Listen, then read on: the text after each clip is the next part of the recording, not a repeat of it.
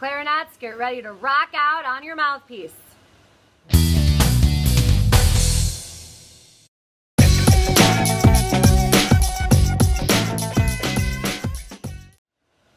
When we play, we want to pretend like we're putting on chapstick. And that's going to push that bottom lip back over our bottom teeth. Our top teeth are going to rest, not bite, on top of the mouthpiece. Be very careful that you're not biting down because that's going to impact your sound. We also want to make sure that that top lip is tight against your teeth. Thinking ee-oo or wee-too are going to help you form a good embouchure for clarinet.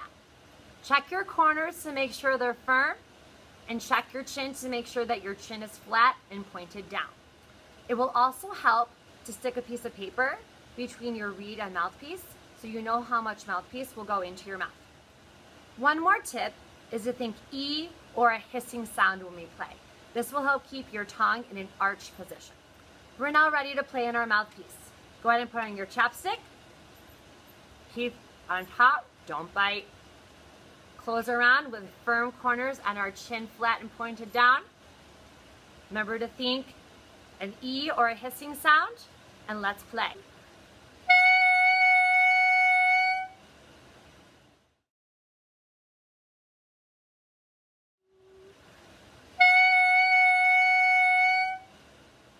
Your goal is to make the same sound as me, and try holding that sound out for 4 counts and also for 8 counts. Clarinets, this is your new best friend.